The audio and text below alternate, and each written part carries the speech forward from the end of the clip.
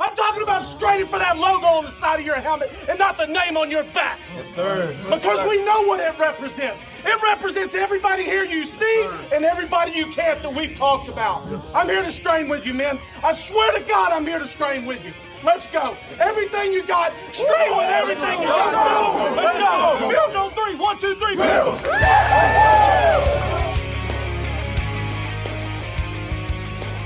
You're listening to the Off Tackle with John Fina Show with your host, Joe Miller.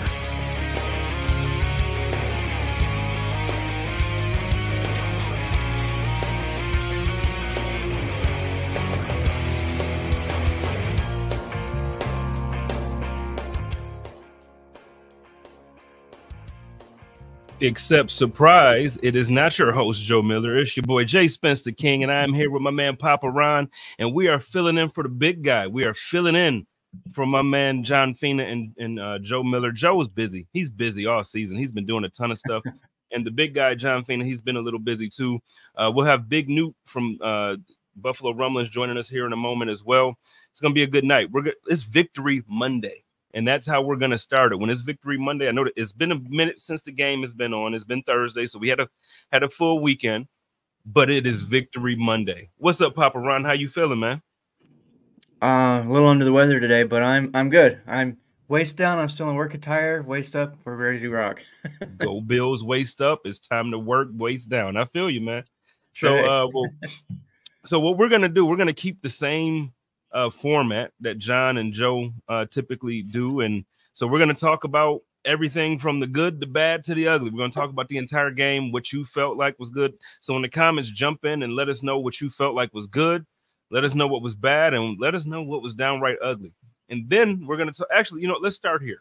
Let's talk about today. I feel like there's some news that might not get most people excited, but I feel like there's a good portion of Bills Mafia that listens to Buffalo Rumblings and Cover One and WGR and all that stuff when there's no football to be had. So for people like us, we like this stuff. The Buffalo Bills today signed Leonard Fournette, running back Leonard Fournette, to their practice squad. Is this a big deal for you, or is this something that barely moves the needle? I don't think it moves the needle, quite honestly. But I kind of look at it this way. If, God forbid, something happens to James Cook, who would you rather have leading the backfield, a 33-year-old Murray or a 28-year-old Leonard Fournette? For me, I got to go Fournette. So I think in that regards, it's a good deal. Hopefully nothing happens and it's, status quo going forward. Yeah, so, I mean, I guess I'm with you there where I don't feel like it's going to, move the needle too big. But I'm a little confused. Let me get your opinion on this because everybody, everything that I'm looking at, it seems like people aren't too thrilled that we signed him. But to me, it's like, I get that Latavius Murray is on the roster already, but you do know he's older. It's like we do understand that Leonard Fournette isn't old and washed. I don't understand why people have that, I guess, that assumption about him. He's 29 years old. Last year, statistically, he had one of his best years. So, and that includes, I believe I saw somewhere he had over 520 yards receiving. And he had, so it was a decent year for him. For you, when you look at Leonard Fournette and when you look at it, Sarah in the comments says this is a practice squad signing. He's going to be on the active roster. Like a couple of weeks ago, everybody kept telling me that that Josh Norman was just a practice squad signing. And guess what? He was on the active roster last Thursday. So I hear you, Sarah, but I'm telling you, this isn't a signing just for the practice squad. He's going to be active. But so as far as his abilities, do you feel that you would rather see Latavius Murray, or was there somebody else out there that you would have rather brought in to replace the production of Damian Harris? And there wasn't much production to replace, quite honestly. So I like the signing. I really do. I like Fournette. I think he had something like 73 receptions last season. So he's effective in the run game, the pass game. There was a comment in here too about James Cook. I don't think it's going to change anything as far as James Cook's carries or his touches in general. I think it's just more than anything depth. We'll probably see him in some short yardage situations, maybe some goal line type of stuff. Him and Murray will probably kind of share that load. But when it comes right down to it, I think I'd rather see Fournette on the field than Murray. I'm with you. You know, and the reason being is, so as of right now in the red zone, I think like from goal line to goal situations, Murray is 0-4. As far as punching it into the red zone, I think Leonard Fournette has shown. Obviously, he was teamed up with Tom Brady, so it was a little bit different of a situation. But he showed that he could do exactly what he needed to do, and he scored touchdowns. That's why they call him Touchdown Lenny. You know, and in the playoffs, he's playoff Lenny. So for me, I'm okay with signing a guy that has a knack for finding the end zone. And I feel like, you know, when you're looking at some of these comments here, and you know, most people I think feel the same way. Maybe besides Sarah, she still seems like she's like not too, and that's okay. If you're not too heavy on this signing, that's perfectly fine. Let us know in the comments why. Because there's one side of it, Ron. I feel that if Fournette is the guy that we saw with the Buccaneers, I'm happy with that. Like I'm actually happy with that, because I feel like he was their lead back. So right now we're not taking snaps away from James Cook. James Cook is our number one back. It's going to be that for the rest of the season. But if you have a guy that can be that, you know, I'm okay with that. I agree. I think part of the problem might be too that there's a lot of Bills Mafia out there that's hoping for a big splash deal, and then we get Fournette. So I think there was a little bit of a letdown there. More to come. The trade deadline is still tomorrow, so we'll see what happens with that. But I think that might have been part of the deal too. Well, and then there's been some rumblings, no pun intended. There's some rumblings about another signing of a former Tampa Bay Buccaneer. And Ndamukong Suh is a name that's being thrown out. And it's not, I'll be honest with you, I know some people don't like to give too much credit to people who like just tweet things out and they're not like an insider or anything. I'm telling you, there's some rumblings. It's not just a tweet that's going around. It's real rumblings about real conversations happening between Ndamukong Suh and the Buffalo Bills. How would you feel about that type of situation if Ndamukong Suh was to sign with the Bills?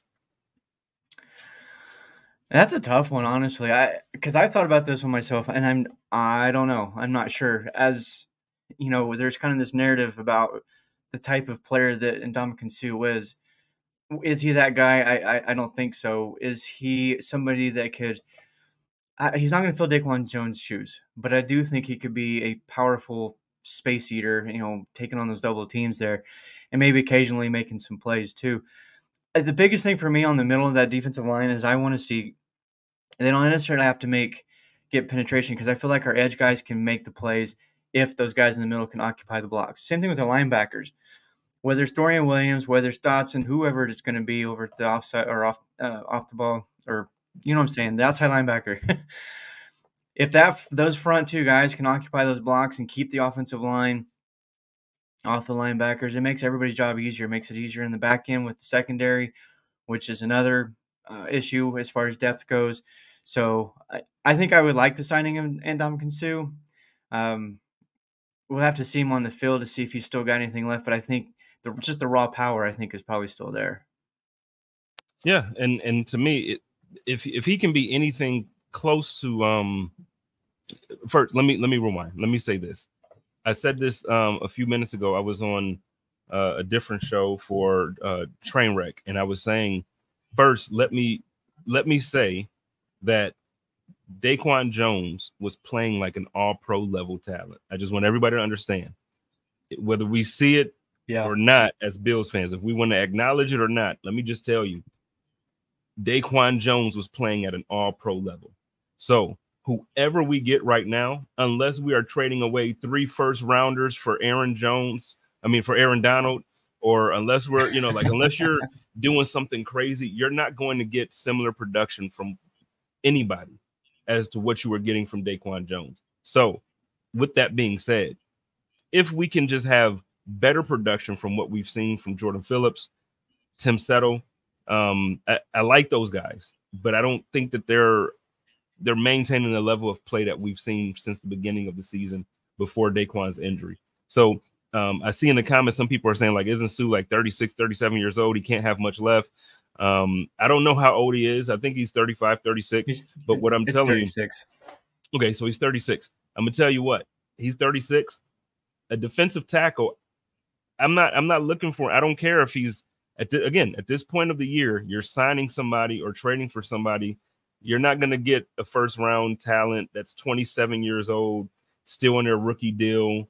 You're not trading for Ed Oliver right now from another team. It's not happening. So I think this is pretty much the best you're going to get. And he's not bad. At 36, he's still powerful, like you said. He still can make some things happen. Give me Ndamukong Suh. Give me Ndamukong Suh.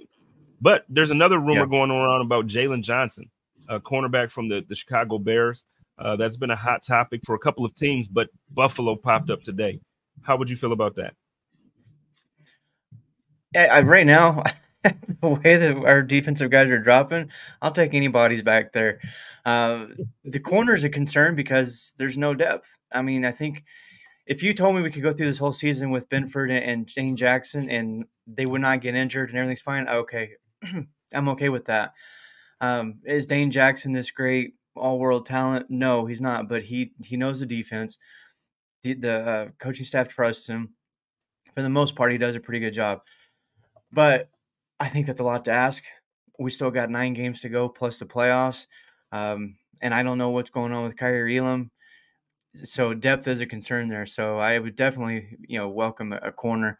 For me, it's either defensive tackle or corner. If there's a trade to be made, that's where it's got to be. But let me ask you, because you said that it's not going to happen for a first-round type of talent.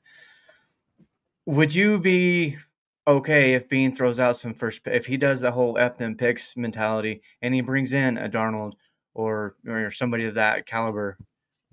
Where are you with that? Because a lot of people are like, no, don't throw away our draft picks. And others are like, yeah, let's go for it now. No, if you asking me, I'm going to say right now, I can't say it on the show the way I would say it. You ever see the Michael Jordan meme when he be talking about the kids? And he be like, man, F them kids. That's how I feel about them picks. F them picks. Because look, I get it.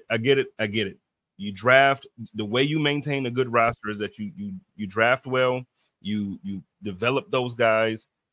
So I get it. That's how you maintain your roster, and that's how you kind of get around paying your quarterback $250 million, right? So I get that. But I also understand that Stephon Diggs is inching up in age. I also understand that we have an old defensive line and defensive secondary. I also understand that there's several factors that lead me to believe, like, yo, I want my dogs to get one. Shout out to my guy Jordan. I want Jordan Poyer to win. I want Micah Hyde to win a championship. Von already has a couple, but I want him to get one in red, white, and blue. So for me, whatever I got to do to get the talent to come in right now and complete this thing, that's what I want to happen. That's exactly what I want to happen. See, your reasoning as far as the age of the team, that's kind of that can go in the other direction too. Because of the age of the team, we need those picks to begin to replenish those spots. There's pros and cons either way. If you ask me, I'm gonna straddle the fence because I don't know. I've always said that I don't want to go through another 17-year drought. I would rather have a chance at a Super Bowl every single year, even if it means not getting one, as opposed to go through 17 years of misery again. I don't want to do that again. But I do know that if some big splash move was made with draft picks and we got a Super Bowl, I'm not going to care. I'm going to be super excited like the rest of those Mafias. So I'm kind of either direction. I'm good with whatever the team decides to do ultimately, I think. Well, I think that's where I was going with it, where it's like, look, F them picks, talking about the future. I get it. You want rookies in the next few years. But if I get one Super Bowl now, granted, I'm going to complain in 2 years when we're 1-9. I get it. I'm going to complain. Yeah, I'm going to be on Twitter fingers going. I'm going to be Meek Mill out here. You know what I mean? Just going. I'm going to be out here. But if I get a Super Bowl out of it, yo, I don't care. You know what I'm saying? I don't care.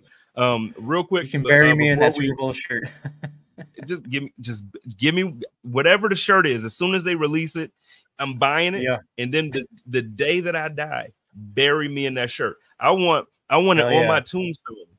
He was happy as of February, whatever, 2000.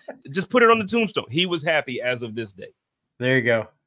Love it. So before we get into the second half of the show, like the segment where we talk about the good, the bad, and the ugly, there is one thing I do want to say about the game. I just got to say, we did not let Baker Mayfield beat us, and I'm thrilled about it. I am thrilled about that. Do you know how embarrassing it would have been if Baker Mayfield would have been, like, for me, it would have been bad. I've been dogging Baker for years, man, for years. I don't know if everybody remembers. Go ahead. I'm not gonna lie. When that draft was coming up with Mayfield, I was hoping Buffalo would get him. I liked him in college. I thought the swagger was there, a little overboard sometimes, but I thought that's what Buffalo needs. Fortunately, we got the right guy and it worked out. But yeah, ever since then, I've been proven wrong consistently. Well, no, I think a lot of people would have taken Baker #1 overall, and it makes sense back then. Like in that time, when you add context to it, it makes sense. For me, I think I was more on the bandwagon of Lamar Jackson because we just had Tyrod, right? And he was somewhat of a mobile quarterback. And so in my mind, I'm like, yo, you can plug and play, bring Tyrod right in. I mean, he can go right into Tyrod's position, get some better receivers around him, and we can see what happened at Louisville. Thank God both of us were wrong. We got Josh Allen, and it turns out that he is the best quarterback in Buffalo Bills history. Some people gonna argue with me about that. Argue with yourselves. I don't feel like doing it. Let's get that from me. I'm just saying, a lot of people will argue with me about that, and I love Jim Kelly like the rest of them.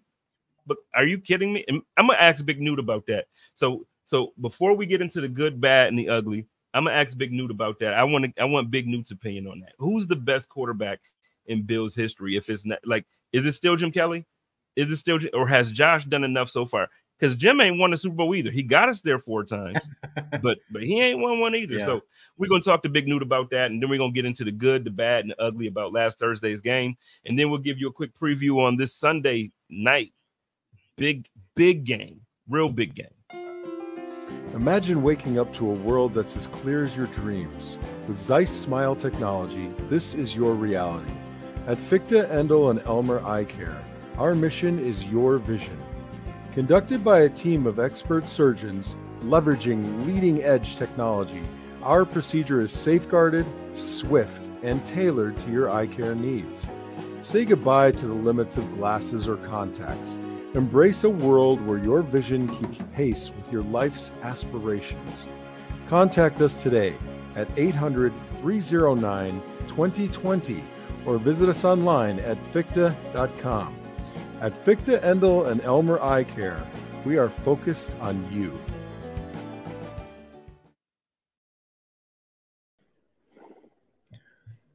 What's up, Big New? How's it going, man? Hey, man, thanks for having me, bro. Hey, I just got a question, man. Do you watch wrestling, or did you grow up watching wrestling? I grew up watching it, yeah. Okay. Dude, when y'all had me backstage waiting to get on, it was like, the tag teams, and the dude get whooped, but the other dude want to get in, like, tag me in. That's how I was, man. I was chopping at the bit. I was like, dude, y'all got to get me on her, because I'm echoing everything Spence the King is saying, bro. And I'm older than both of y'all, I'm sure. I'm 50.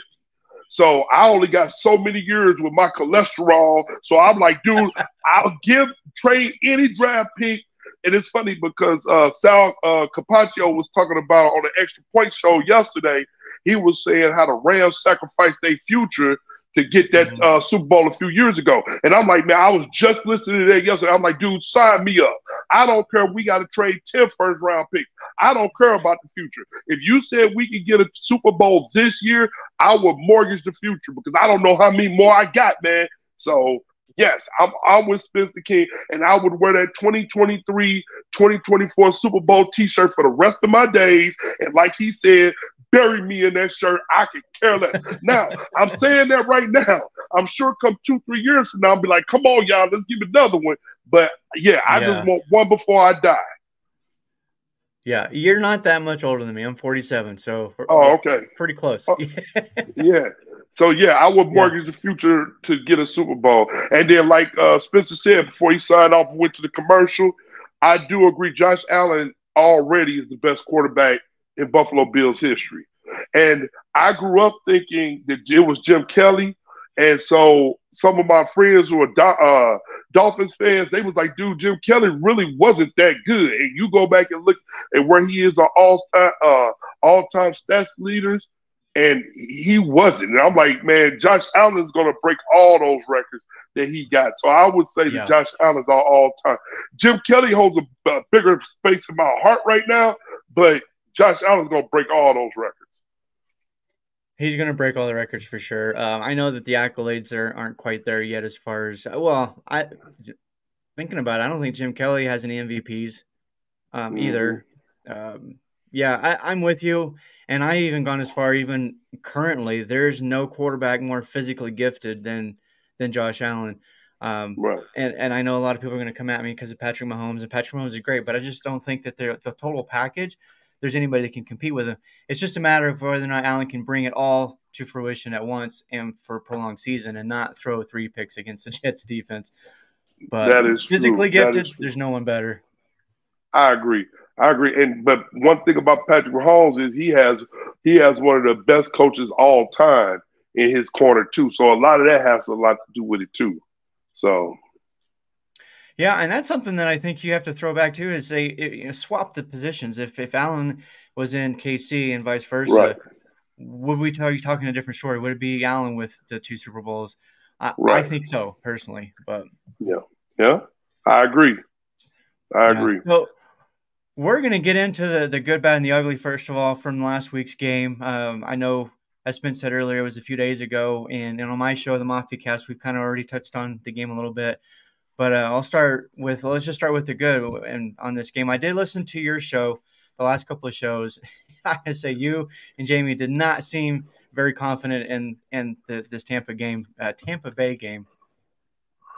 No, we didn't. To tell you the truth, I believe at the beginning of the season we both had them winning in our projections, but the way we've been playing, and it isn't just Josh Allen, it's how the offensive coordinator is calling, but he turned all that around, and I'm sure both of us will have that in the good section. The way we started off, no huddle, fast. We were spreading the ball all the way around. That's Buffalo Bills football. That's Josh Allen football.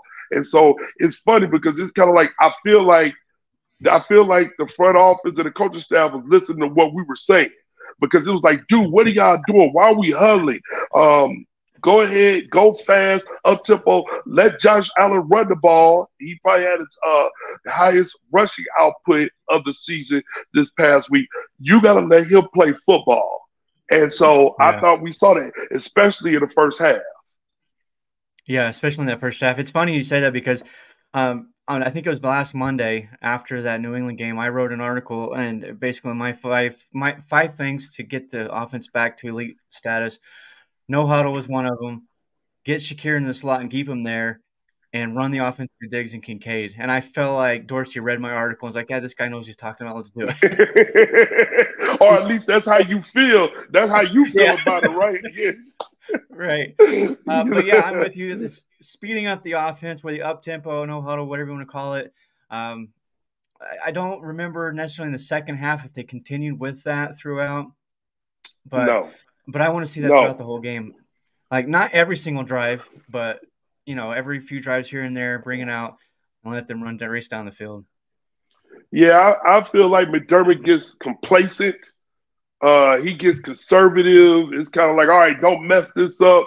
Our defense can win the game. And that's probably what you got in the bad part, that we were Godwin looking up 2 seconds before from losing that game because the ball fell. On a Hail Mary, a ball should never fall. And it's funny, if you go back and look at that, it's like our guys was dragging guys to the ground. Our guys was on the ground. It was all there for them to hit that Hail Mary again, like the Cardinals did to us with D-Hop a few years ago. So I don't like that we were successful today, especially with a defensive-minded head coach. But, hey, a win is a win. But it's funny, man, if we would have lost that game, man, I don't know what we would have done. Yeah, we lost our minds for sure.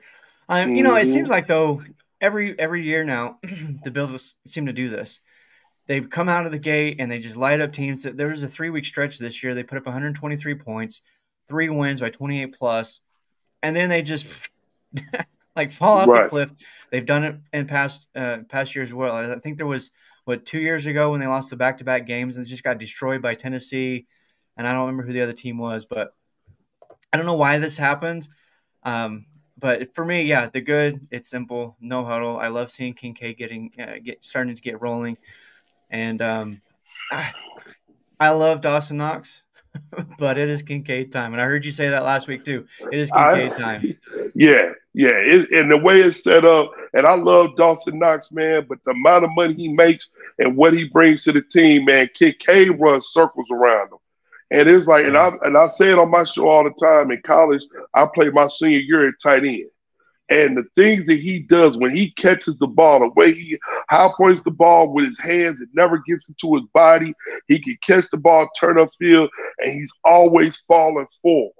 Like all those, when you're coming out of college, that's what scouts look at. It's like the little minuscule thing. Do the ball get into your body? Do you catch everything with your hands? Can you turn upfield, and are you going forward when you fall? Those are all check marks of why he was a first-round pick. And if we wouldn't have got him, somebody would have got him, probably Dallas, right? Yeah. So Dawson Knox, he doesn't do those things, right? And so him getting hurt, and this is a competitive league, man. You get hurt, you out 4 games, it might be a wrap for you, you know. And I think this is his time. And you saw it on Sunday. I mean, I'm sorry, not on Sunday, but on Thursday, you saw it, man. Yeah. So, well, he's got the last 2 games, I believe 15 targets, 13 receptions, 140 yards. It was great to see him get in the end zone finally for his first one.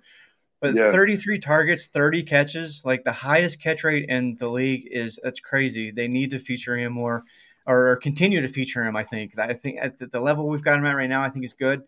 8, 10, 12 targets around there. Like I said, run it through Diggs, run it through Kincaid, and then Shakir and Davis can continue to be kind of those auxiliary pieces. Get Cook involved a little bit more in the passing game. But let's get to the bad. And for me, we kind of already mentioned it. In the second half, those 2 4th downs, to me, that we needed to go for at least one of those. Yes. We're up 14. Put your foot on the gas, keep going, and put the nail in the coffin in a sense, and end that game. Right, I agree, man. You have to put the game away when you have the ball, and once again, McDermott's a defensive guy, and I understand that his bread and butter is always going to try to put it on the back of the defense. But with so many injuries, especially up the middle of our defense, I mean, our offense is the best way of at least getting first down. You don't even necessarily have to score. Even with my son plays junior varsity football. Okay, when I tell him all the time, he plays right guard. I tell him all the time, I don't care if you score, but you got to get first down, because the more your defense got to do a quick turnaround, get back on the field, they're going to be more successful with giving up plays. So at least give your defense time to rest, collect, look at the film, look at things to get, be better for the next series. But if it's a quick turnaround, man, then the defense might give up a score. And look at the Josh Allen interception at the beginning. Once again, I know that was a bounce. It really wasn't his fault, whatever. But they scored. And then next thing you know, we went from just like this, we went from 10-0 to 10-10. And that was against the Tampa Bay Buccaneers team, who's pretty much middling, just kind of like us right now. But I'll tell you, this Sunday night in Cincinnati, Joe Burrow is looking like Joe Burrow. So we're going to need those coaching things, those coaching aspects to win us games, man. So it's going to be a tough test for the Bills. Yeah, it definitely is. And we're definitely going to get into that a little bit in a bit too. I do want to address really quick what Matt said. We shouldn't look at Kincaid like a traditional tight end able to replace Knox's role. Kincaid is more like Ed McCaffrey. My only, I guess, issue with that is if you don't replace him with Knox, and Knox and him are on the field together still, who's coming off the field? That means Shakir has to come off, right? Right, exactly. And that's what I was going to touch on too. See, when we're trying to force the issue with 12 personnel. But if you look at the receivers and you got somebody like Shakir, who not only had the best day of his season, this was the best day of his career. So now it's like, are we really an 11 personnel team, but you just don't want to take Knox out because of that contract? Well, no, I'm not. I don't care about that. I don't care about what a guys make. I'm talking about what I see with these 2 eyes on the field.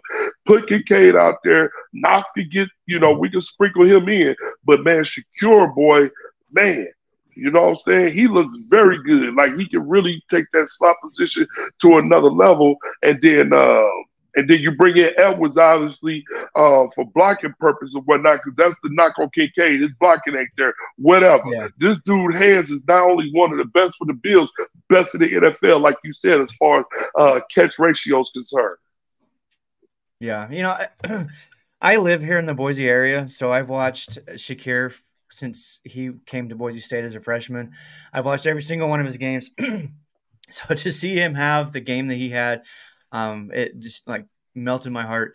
He's 2 games now, 10 targets, 10 catches. And that's what this offense needs is guys in that slot or like, you know, with, like you were saying with Kincaid, that you can count on. Like we go back to, I think it was the Patriots game, maybe the one before that.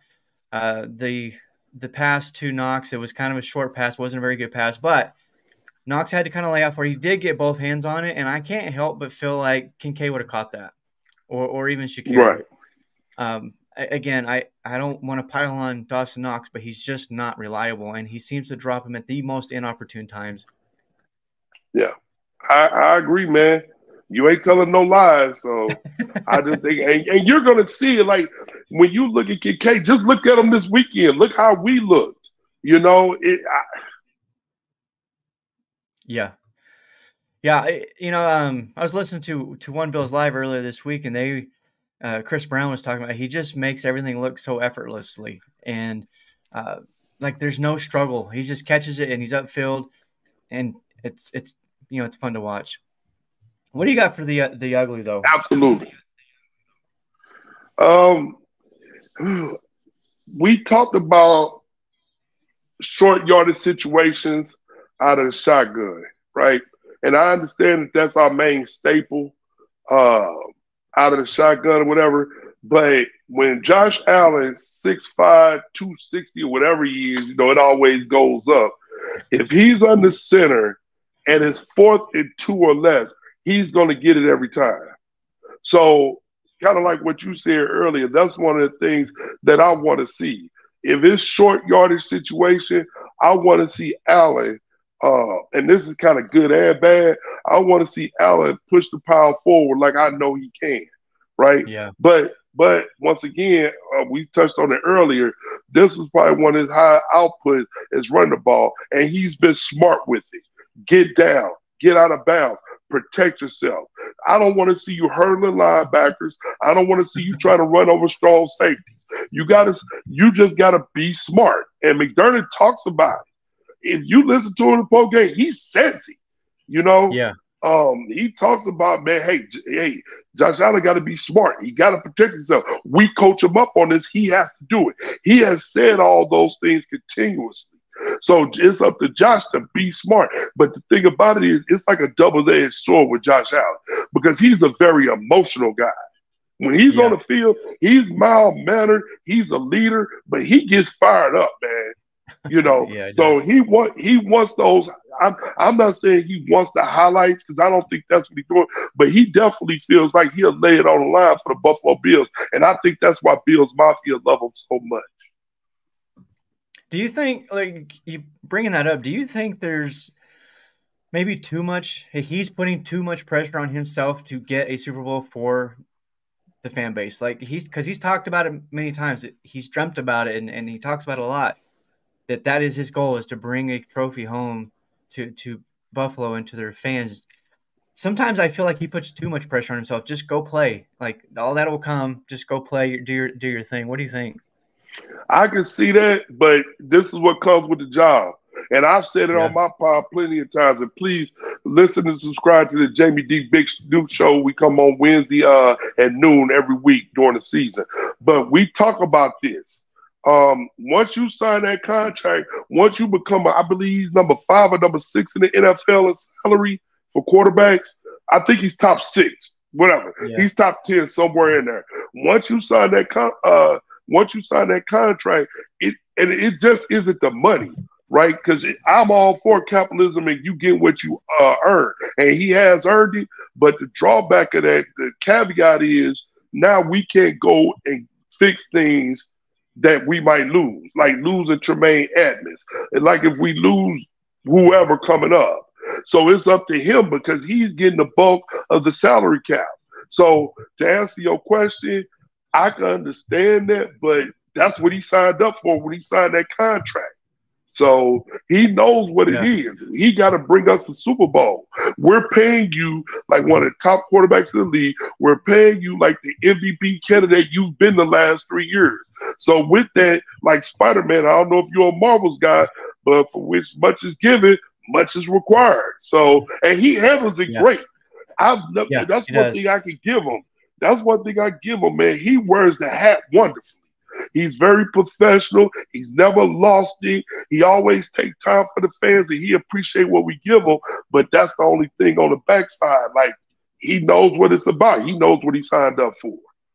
Yeah. We'll get into really quick. So the part that I want to talk about as far as the ugly portion of this was the defense. At the end of the game, we saw it with Mac Jones. They let him just roll down the field and get the touchdown. We saw it again last week with Tampa Bay. They went down, they got the touchdown, and they gave it the 2-point conversion. And then they gave the ball back, and they let him get down at least into Hail Mary range. So that to me is kind of the ugly. Like at points, this defense plays really well, and I understand the injuries. This is not the same defense. I get that. Is there I don't know if there's an answer for it, though. So I almost feel like the offense has to be on point week after week to help support that defense. Yes. The good part of it, though, is the pass rush still seems pretty healthy. I think they got 10 quarterback hits on Mayfield, and, man, I'm surprised they didn't have more sacks than they did in that one because they were getting after him, but late in the game, it just that seemed like it disappeared. I agree with you. And like you said, I 100% agree. The second half was not that good. And once again, I think that's McDermott playing conservative. I think that's the ugly. You got to keep, like you said, you got to keep your foot on the gas and keep going. And you got to try to put up as many points as you can. And don't get me wrong, I'm not saying that Tampa Bay is a scrub. They're a decent team. Like I said, that game could have went either way, and we saw it. But you saw what we were the first half. So give me that the second half and play a complete game. McDermott always talks about all three phases playing at the same time. Well, to be honest with you, how often does that happen? You know, so the offense, like you just said, the offense has to carry this team. But when you got a defensive-minded head coach, he's thinking, no, I can do it. And don't get me wrong, hey, our defenses came through for us. Not just this year, but the last couple of years under Leslie Frazier. You know what I'm saying? So it's going to be up to the offense to try to keep our defense off the field. So I totally agree with you. And like I said, we were one Hail Mary away from being a whole nother conversation. So I agree with you. Yeah, that wasn't much fun to watch. And watching the end of the game when that ball's coming down and you saw Godwin standing there like, oh crap. Yeah. It's gonna happen again. Yes, and the ball should never hit the ground. But and once again, you would think we would learn from the Arizona game a couple of years ago, even though that was an amazing catch by D-Hop. But somebody has to knock the ball down. Come on, that's Pop Warner football. Everybody knows that. So to see that on the NFL level, it just makes me pull out what little hair I have, which I have done. So it makes me pull it out, man. I'm kicking pillows, and I'm going nuts. So. Well, and we saw it last year too in the Vikings game. Yeah, on that 4th and 18, just knock the ball down. Knock the ball down, bro.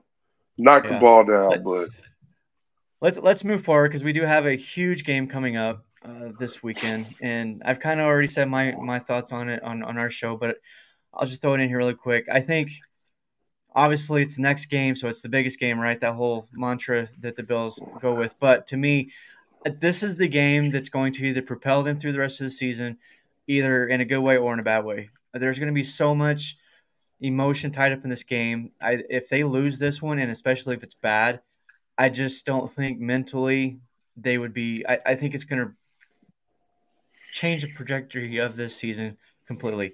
But if they can win it, whether it's close or not, however, I don't care, get the W. If they win that and they can come out of there with that W, I think it just ignites the fire again.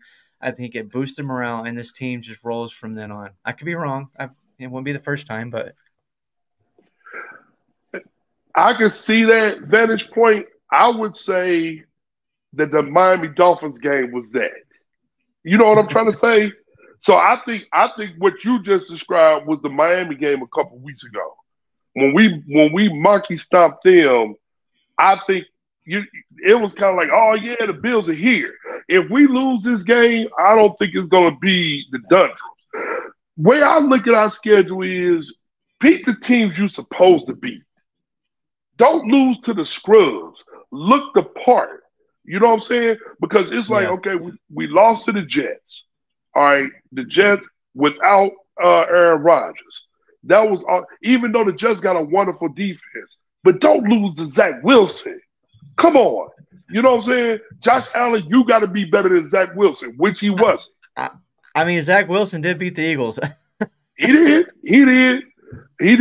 And like I said, with their defense, they're going to always be in it. But my thing is, I will put it on Josh Allen because you got to look better than him. You know what I'm saying? Like when I look at the box score, forget the game, look at the box score, you shouldn't be what was Zach Wilson. Now, if Josh Allen would have went out there through 300 yards, 3-4 touchdowns, and we lost, then so be it.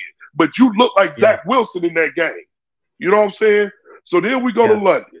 And once again, if you listen to our show, I blame that loss on administration. We left the Thursday before a Sunday game across the pond.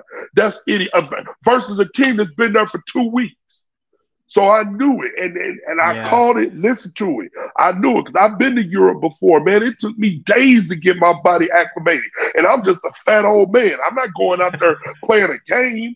I couldn't imagine going. You feel like have you ever been to Europe before? I don't know if you travel, but I was in the Army, so yeah, I deployed a few times. Okay. So yeah.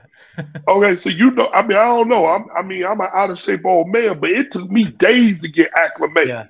I mean, shoot, it takes me days to get out there by you, man. If I gotta go, I live in Virginia. If I gotta go to the West Coast, it takes me a couple of days to get acclimated. You know what I'm saying? So I feel like that was administration. We should have been out there beforehand. And once again, if you think I'm just being a blowhard, Sean McDermott said it in the postgame. He's like, we got to reevaluate that. He was pissed off about it, you know? So that's what I do, man. I don't really do anything. I'm a dad. I cut my grass. I talk to the neighbors with their dogs. I don't do much. So I'm always listening to everything. The postgame, I love all that stuff. Some people don't get into it. I do. So I like when I get affirmation from my coach of things that I say. I feel good about it, like you said, right? That's right. So, absolutely. So anyway, so I put the Jacksonville loss on them, right? So it's just beat the bad teams and be competitive with the good teams, and we'll be okay. We don't have too many bad teams left.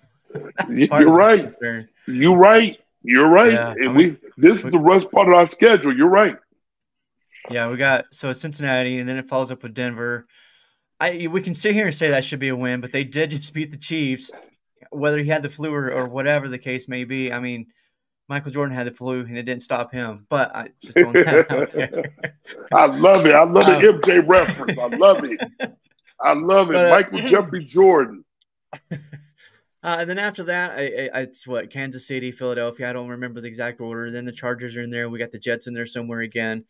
Again, the Jets is a team that we should beat, but for whatever reason, we struggle with them. And not to interrupt you, I'm sorry, but the Patriots. No, you're good. We can't lose to the Patriots. That was the third game. We can't lose to the Patriots. You can't lose to excuse my language, but you can't lose to McCorkle Jones, bro. You can't. You can't lose to a guy named McCorkle. You know what I'm saying? So that's the thing. Now, if we would have beat the Jets, and if we would have beat McCorkle in New England, then we'll be sitting where we want to be sitting. You know what I'm saying? And then after beating Miami the way we did, we'd be great. So you got to win the games you're supposed to win in this league. Yeah. And most of the time, Super Bowl contenders, they do. They do. Yeah, I agree totally. For this game, aside from the obvious, cliche, don't turn the ball over and stuff like that, what do you think Buffalo needs to do in this game to come out of here with a W? I think Josh Allen needs to play better than Joe Burrow. And I know you might tell it like it's that simple. Josh Allen has to be on national, and that's the thing. We're going to be on national TV. Like, you got to give those performances. And that's the thing. He leads the league in completion percentage, his stats up there, but do it on national TV when everybody's watching. Because when we play at 1 o'clock on CBS, all right, and you beat, you know, Zach Wilson or whatever or whatnot, everybody ain't watching. Do it on national TV so everybody can see it. Because that's how you get Pro Bowls. That's how you get all pros. That's how you get, you know, all these accolades, MVPs. Let's get back in the MVP conversation. That's what we need. Because Joe Burrow is Joe Burrowing again, right? He started off slow, right? Because he was coming off the injury. Now he's starting to get back into it. And to tell you the truth, we're 3-point dogs, but I can see us winning this game. I can see us winning this game. Injuries and all. So we just got Josh Allen has to play like the Josh Allen we know. And Sean McDermott can be conservative. Go out and try to win. Don't pace yourself. This isn't like running a mile where you run, you pace yourself, and then you try to sprint it in at the end. No, I want to see you sprinting the whole time. And I think we can do that. Like I said, we've seen it in spurts. You saw it last Thursday night in the first half. Yeah. So basically the analogy would be, you're not running a mile here. You're running a 400 meters. Like, don't stop. You go. I need you sprinting. I need you sprinting. Yeah. I need you sprinting. And Josh Allen, let him run the football. You know, the power runs and everything else. And if the middle of the field's open, because like Jacksonville had a spy, but Tampa Bay didn't spy him, then you got to make them pay. Do you think that the lack of a spy is because he's not running now, and then teams and defenses are like, okay, well, if he's not going to do that, instead of spying and we're going to draw back into coverage, or we're going to bring an extra blitzer or whatever they decide to do with him. Does the last game change that? Because I think he had 2 weeks ago, I believe it was 7 carries, but only like 15 yards. Last week, 7 carries, but it's 41 yards. And the point I was bringing up is that it's the timing of those runs where what made the difference. Like he scrambled out. I don't know how many times this season in the past we've seen him scramble out left or right, and there's grass in front of him for a first down, and he doesn't take it. Which I don't understand why. And then last week, he started to do that. He's like, okay, I can get some yards here. I'm just going to go get him. And he was smart about it. He got down or he got out of bounds. He didn't try to hurdle anybody. Right. I think it's a situation. It feels like sometimes, I don't know if you remember Kobe Bryant early on, when people say, oh, Kobe Bryant, you're gunning and all that stuff. And he's like, oh, really? I'm gunning? Okay, well, I ain't going to shoot none. You know, and that's what it feels like he reverted to. I don't know if Josh Allen's doing that, but I'm just giving you an analogy. It's like he went from running all the time, like, okay, people don't want me to run, I ain't going to run none. Because there's been plenty of times where it was open green and he'll stop and throw the ball versus just running for the first down. So I think he was doing that to spite us, maybe. I don't know. That's how it feels to me when I'm watching the game and I'm into it. I'm like, why you just didn't run the ball?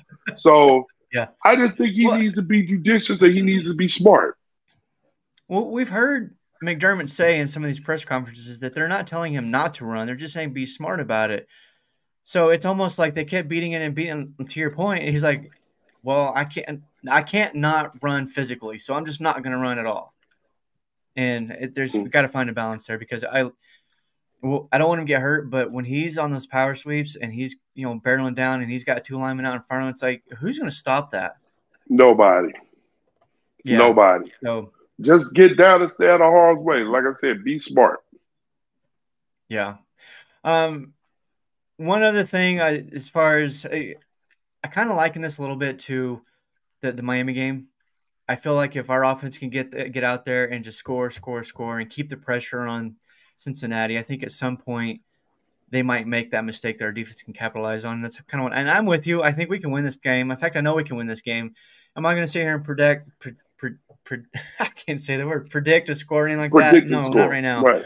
I know my co-hosts over on Mafia Cast are going to make me pick a score, but I'm not doing that right now.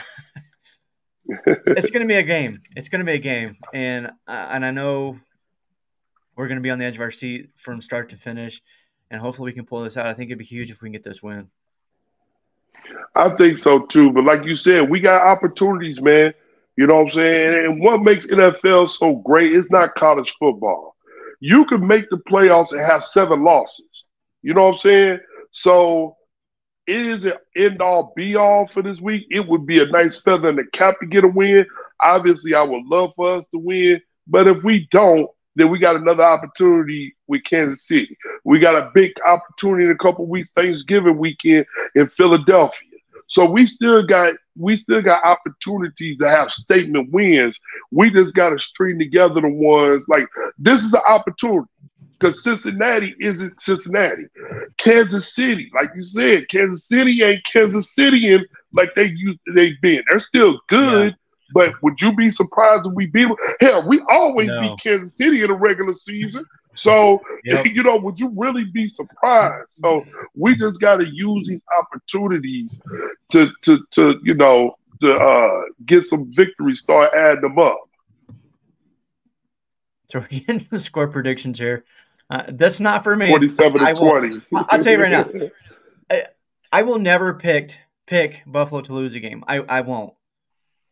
Sometimes I might predict the wrong score more often than not. But I can't pick against this team because they are capable of beating anybody in the league at any time.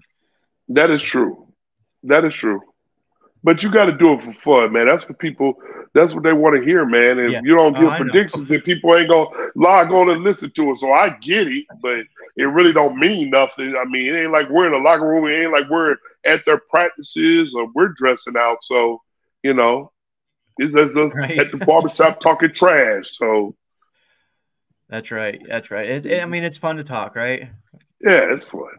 It's definitely fun. So, all right, we're gonna go ahead and get on out of here. Big Newt, you want to go ahead and give another plug for your show, really quick?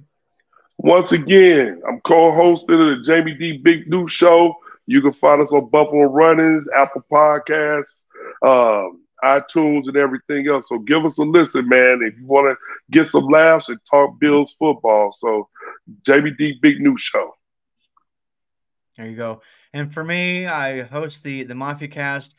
We have been on Fridays. We're moving back to Thursdays this week. So look for us Thursday night, 7 o'clock Eastern, with my fellow hosts, Casey and Mike. And we'll break down the Bengals game some more. I'm with you. We're just 3 guys. We like to hang out, talk Bills. We're not coaches. Played years ago, but nowhere near the collegiate level or professional. But we just like to talk Buffalo and talk football. So. I apologize for the regular host not being here. I know y'all are disappointed. I'm certainly not Fina at all. I'm just a lowly former D2 player. So thank you for listening to us, and hopefully you enjoyed the show today. So, yeah, we're out of here. We'll see you guys all next week, or some of you later this week as well. Go Bills. Hey, let's go Buffalo.